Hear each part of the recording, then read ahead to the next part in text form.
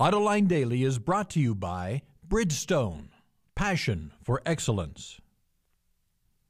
Here are today's top headlines. Europe shows buyers remorse over Opel. Brazil accuses China of dumping tires below market costs. And Toyota unveils its plug-in Prius. Up next, we'll be back with the news behind the headlines.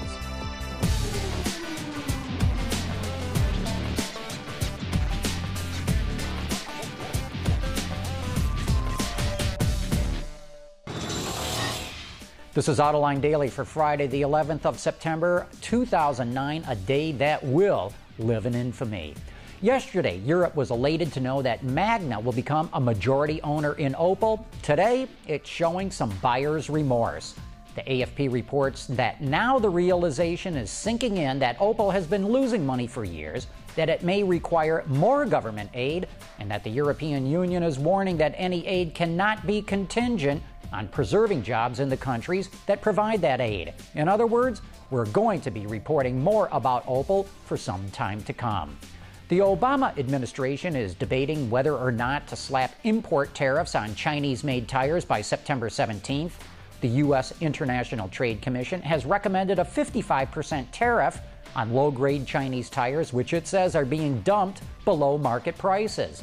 But Brazil beat the U.S. to the punch. Gasco reports that Brazil has slapped what it calls prohibitive import tariffs on Chinese tires for small cars. Brazil also slapped tariffs on shoes imported from China. German engineers have developed a fastener like Velcro, but it's made out of steel, and they believe it can be used in cars. According to Autoblog, it's called Metaclet, and it consists of tiny steel hooks and loops that fasten together like Velcro. It can support loads over 77,000 pounds, or 35 tons, and can withstand heat over 1,400 degrees Fahrenheit, or 800 degrees Celsius. Inventors say it may be useful with exhaust manifolds, since it can easily withstand the heat.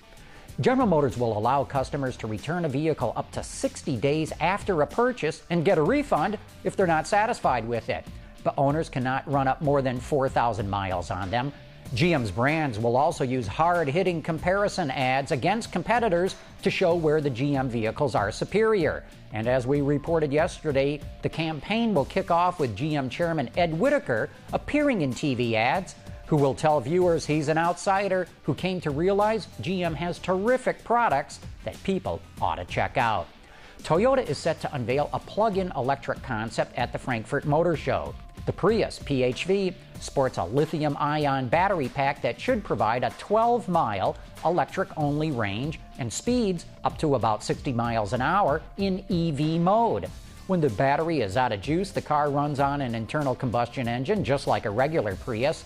Beginning late this year, Toyota will start delivering 500 Prius PHVs to select customers around the world.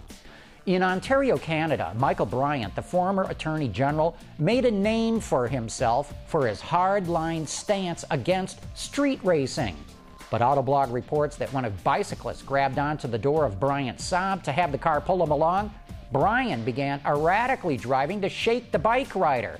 He caused the rider to hit a mailbox, who later died from his injuries. Bryant was arrested for his alleged involvement in the shocking hit-and-run accident, and no matter which country you're in, beware of self-righteous politicians.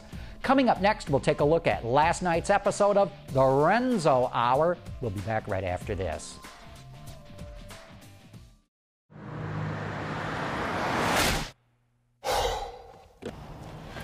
Changing tires out here could be dangerous, but with these tires, I don't need to worry. Bridgestone. Peter DeLorenzo filled in for me yesterday, both on Autoline Daily and After Hours. In the following clip from After Hours, Renzo and the gang talk about whether the new ads from GM, the ones that feature the company's chairman of the board, Ed Whittaker, will be effective. The Whittaker thing, I think, is sort of a ball and a strike, and I don't think it's going to last long enough to either help him or do any damage. It's not irrelevant because it shows a lot about Whittaker being willing to get in front of the camera. We like Big Ed. the guy's got some moxie. It's all fine. But in terms of pushing their brands, everything, and his theme music, we've coined his theme music. I got spurs that jingle, jangle, jingle. So every time you watch a spot, just think of this music, and all of a sudden, it's, boy, I like that spot. I'll tell you though, San Antonio's a great town. Oh, Bob Lutz describing him today. I don't know. If I was just like, wow. I mean, these guys, it was unbelievable. It's like, just.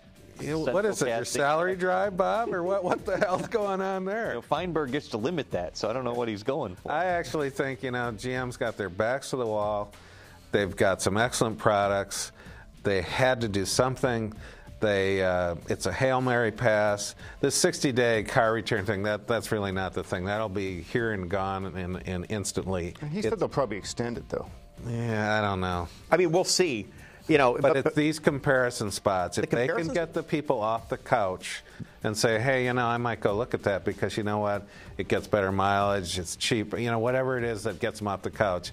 So GM had to do it. I applaud them giving it a My concern is that the Whitaker spots basically keep the sort of spotlight focused on something other than the brands and product. Remember, you can watch all of last night's show on our website, AutolineDaily.com, or you can download it as an audio podcast right from our website. Well, it's Friday, which means it's time to announce the winner of this week's trivia contest.